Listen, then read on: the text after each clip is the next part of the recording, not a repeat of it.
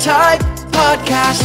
Here we go. Hello, hello, around the block and around the world. This is where we discuss, debate, and deliberate all things diabetes. My name is Dobie Maxwell, representing Type 2, proudly representing Type 1, the vivacious, effervescent, always in the know, Miss Sami Parker. We'll get to Sami in seconds, but first, today's episode of Just My Type, brought to you by the Diabetes app, a free social community app that brings together both Type 1 and Type 2 diabetics, plus their supporters. Find community, resources, and Sami and me on the Diabetes app. Sami, there is a game that people know called Where's Waldo? It's been played for years. It's very popular. Today, we are going to bring a diabetes twist to that game. I kind of like it. It's like, where's Waldo the Diabetic? You know? I got to tell you, before we get started, someone scolded me for saying diabetic the other day. I got scolded too the other day. And the person didn't even have diabetes. It's a person with diabetes. No, it's a diabetic. Like, if I'm the one who's diabetic, then I'm going to say I'm diabetic. That's what I thought. Like, it's not your issue to tell me. It's people living with diabetes. Sure, it is. I like to identify myself as a diabetic. Right. So I just was wondering for listeners, don't be ashamed. Don't be embarrassed to say that you are a diabetic. Hopefully you'll recover it, turn it around, whatever you have to do. But anyway. I think, though, like with this episode, I think the concept of Where's Waldo the Diabetic is basically discussing all the clues that give away somebody's diabetic or different factors that kind of allow them to know, oh my gosh, I think this person, sorry, I'll make that listeners happy. This person is living with diabetes. Now, let me ask you this. In your generation, who is the most famous detective of your generation? I have no idea. Can you think of anybody? Are there detective, like a TV show? Did you read, I'm going to date myself, I know, Encyclopedia Brown books? As Zach and Elizabeth, our pod squad, are wincing. What are you talking about? There's a lot of TV shows. When I grew up, there was a bunch of them. There's Kojak was a detective. Monk was a detective. A guy named Columbo. That's a big one. A guy named Peter Falk. If we have older listeners, I know we do. You know what? Actually, I have one, and I don't know if Elizabeth and Zach remember this. Cody Banks. Okay, that's fair enough. Cody Banks was like the movie, and he was like an agent, and I find it classic. Yes, Elizabeth remembers Okay, that. so my point of this whole, no matter what generation you are, where you live in the world, it is a detective solves a crime by having clues.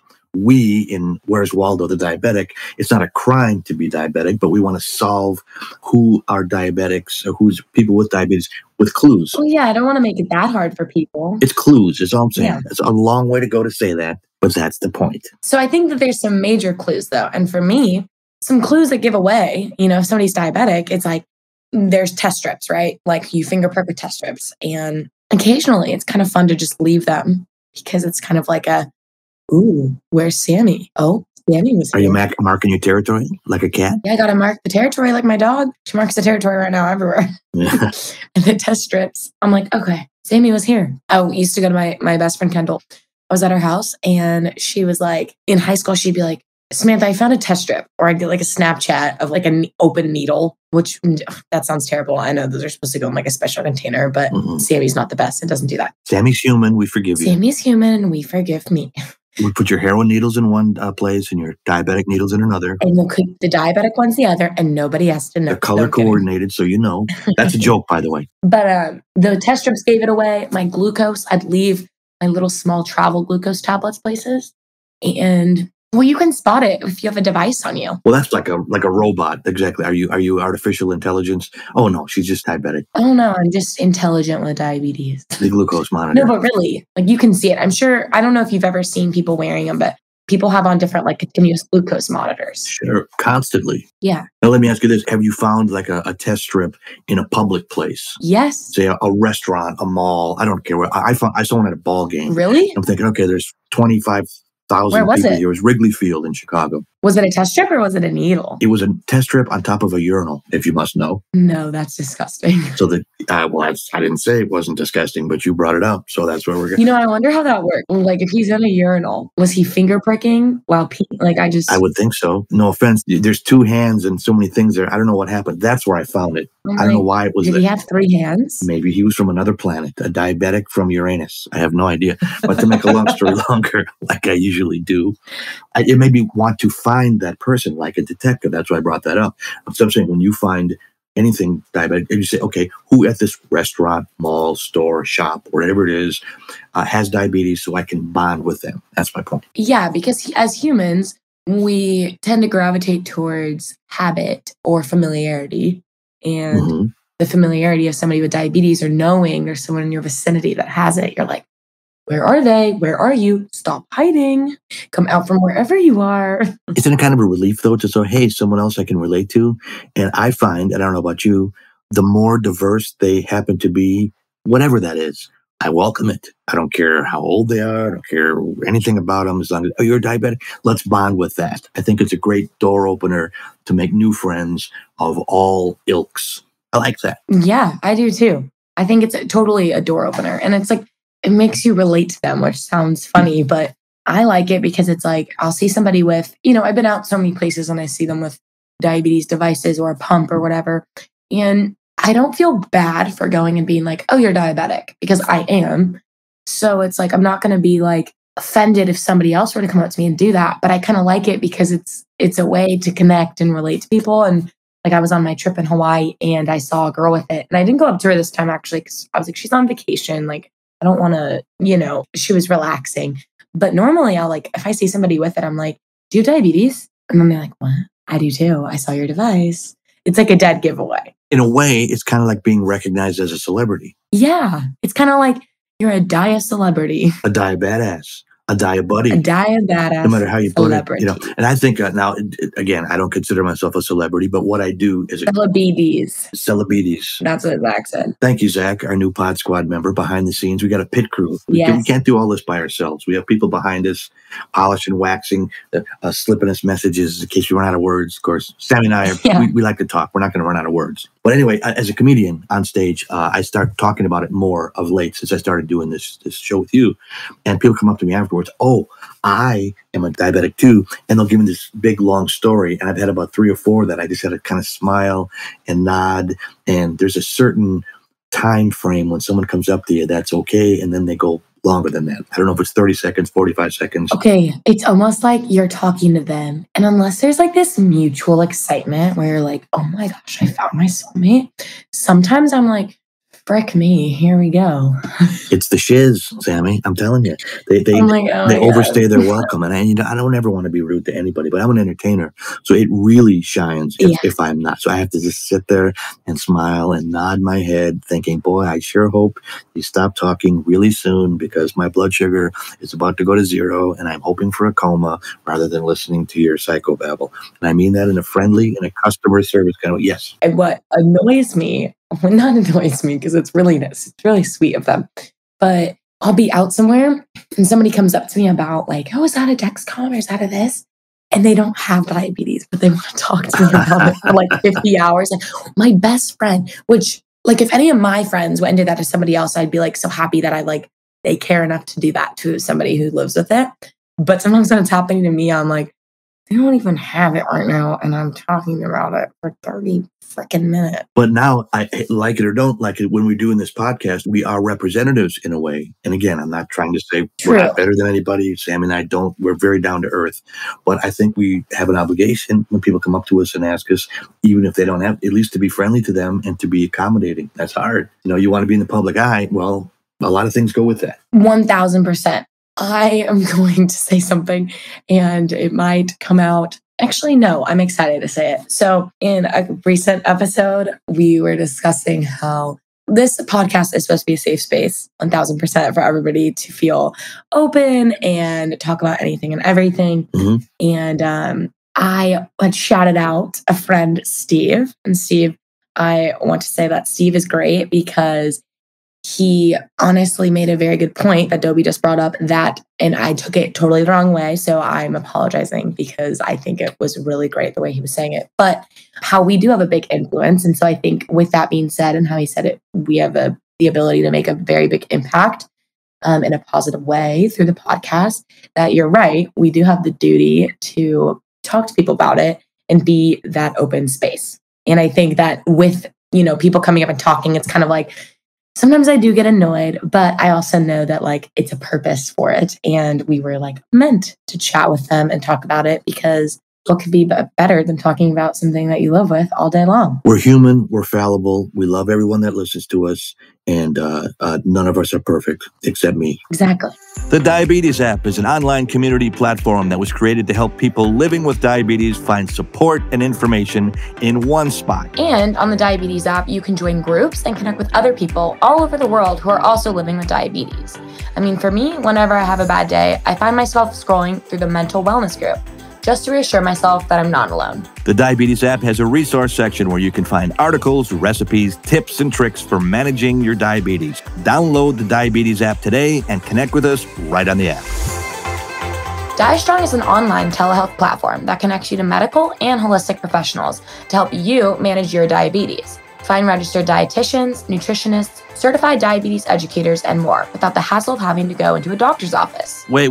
You mean a lazy bum like me can have appointments right from my computer? Sign me up. That's right, Dobie. And this week, our listeners can use promo code JMT25 for 25% off their first visit. Yeah, don't try to cheat and go to JMT26 because you're not going to get 26. It's 25. Go to www.diastronghealth.com. That's www.diastronghealth.com.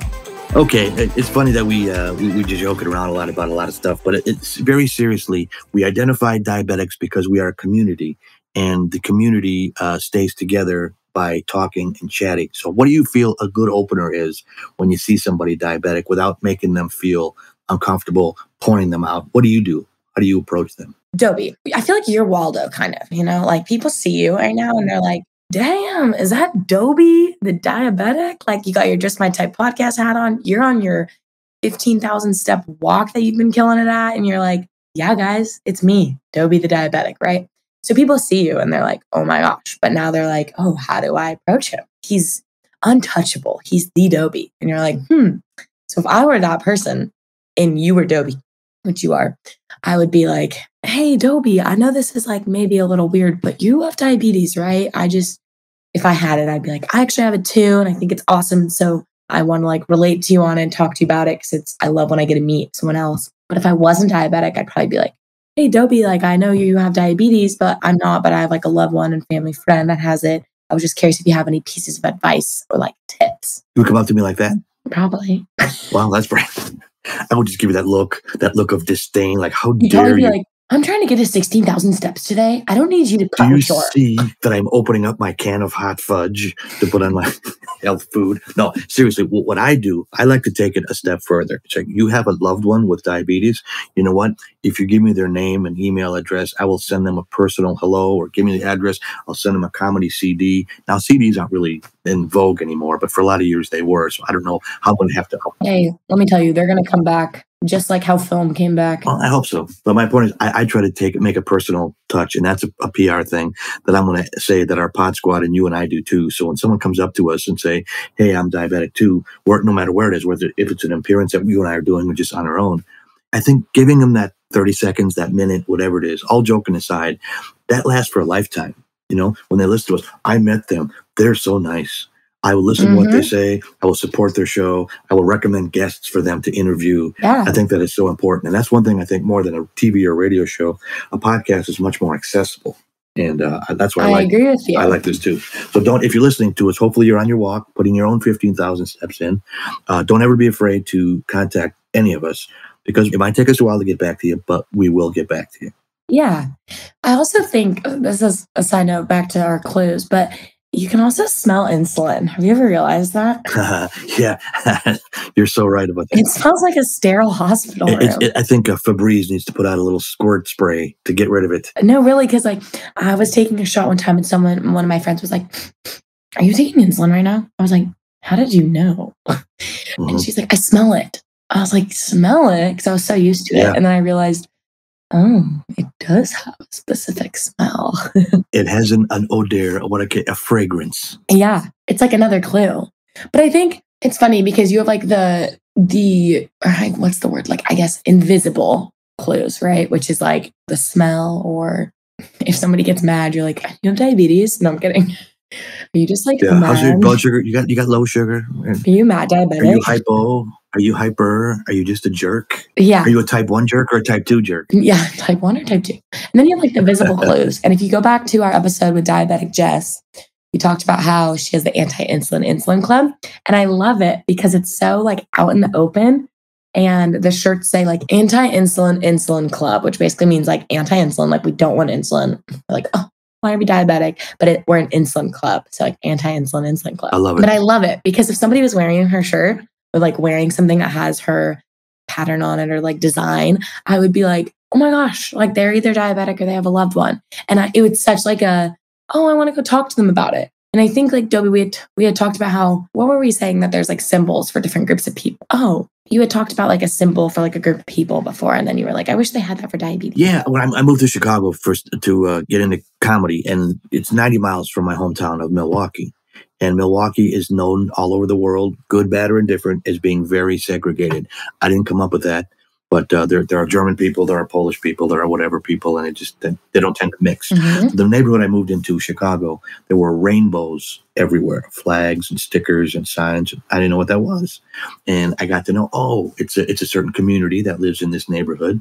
And I really enjoyed it. The restaurants were great. The people are really nice. I'm pretty accepting of pretty much anybody.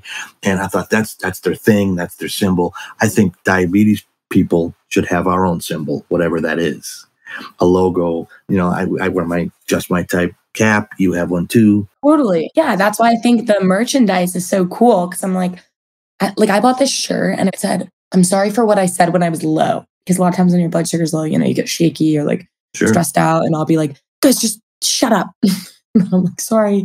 And I love it though, because I had that. And then like even my diabetes bag said I'm a diabetic, and I'd be out somewhere and someone's like, do you have diabetes? I was like, yeah. And they're like, that bag's so cool. Like my sister has it. I'm going to tell her about it.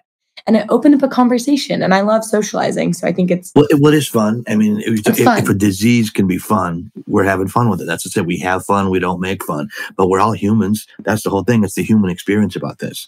You hope that someone doesn't look at you, oh, she's got a disease, like you're a leper. Leprosy was a disease too. I don't think there's a leprosy podcast that I know of. If there is, No. I think diabetes, though, is the most visual one as far as like devices.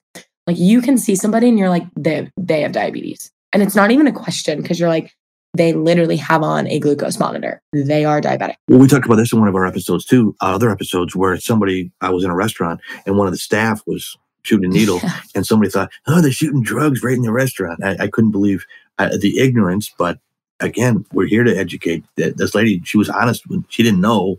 Yeah. I was laughing about it. It's true, because I'll be somewhere and I actually get a lot of like, my mom has diabetes or my dad. I get so many people that they're like, one of my parents has it, almost more than like them saying a friend has it, which I think is crazy. And I'm like, whoa, why? Why does every person that asks me that one of their parents has it? But it is funny. Like I posted a picture the other day, and it was of me wearing my Dexcom in Hawaii. And I was like, what are the clues that give it away? And one of the clues that somebody said was aura of awesomeness. And I don't know why, but I really liked that. I was like, yes, that was totally not the clue I was going for. I was going for the Dexcom clue, but I love that you said aura of awesomeness. You are woman, hear you roar, young lady. Well, according to our Queen Bee producer, Elizabeth, who always does a great job, she came up with the statistics we were talking about. There are allegedly 37 million American people with diabetes, 3 million in Canada. So in North America, that's 40 million people. That's more than the population of Canada. And we have listeners all over the world too, but we're not trying to slight you either. So there are millions of us. We're not going away anytime soon, even though I wish it would be cured, but not going to be for the immediate future. Sorry to say that. Dobie, can you say millions again? Millions. Millions and millions. You say it like somebody I know. Millions. Like who? Dr. Evil on the Austin Powers movies? No, I'll see if you can get it. Millions and billions. Millions and billions. I have no idea who that is. Billions. No. Who? It was our ex-president. You know what? Here's something, a little tip if you ever meet. I was heckled by Donald Trump. I'm the only person I know that was heckled. You know who Rosie O'Donnell is? Yeah, but define heckled. She hosted a talk show, and I was in West Palm Beach, Florida, working at a comedy club, and they were good friends, Donald Trump and Rosie O'Donnell. This was 1997, before you were even thought of. Okay. And it was a 2-act show. I was the opening act, and they said Donald Trump's going to be coming in with his wife. It was Marla Maples at the time, on Saturday night. And it's a big club, about 500 people, bigger than a regular comedy club.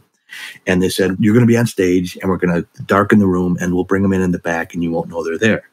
So sure enough, I'm 10 minutes into my show. I see the doors open up. I see 4 people come in. Turns out it was 2 bodyguards, Donald Trump and Marla Maples. This is a totally true story. And I'm thinking, okay, so they sat down and I'm going on with my act. And I hear from the back of the room, when are you going to get funny? It's Donald Trump. I knew who it was. And nobody else knew because you don't think about it then. I mean, he wasn't president, but he was still famous. Yeah. And I said, look, I know who you are. Okay, I'm on stage now. This is my show. Why don't you just sit there with a dumb look on your face like you do at work all day long and let the workers like me handle everything. So about a minute later, I'm getting laughs. I'm doing good. He goes, I'm still waiting. It's him. Now he's trying to be a pain in the ass and trying to get attention. Yeah. So the sound and lights person turns up the sound and lights in the crew. So there's 500 people. They see him. Oh my gosh, it's Donald Trump, it's Donald Trump, it's Donald Trump. So it goes all the way through the room. So now he picks up his bar napkin and he waves it like the white flag. Okay, I'm just kidding.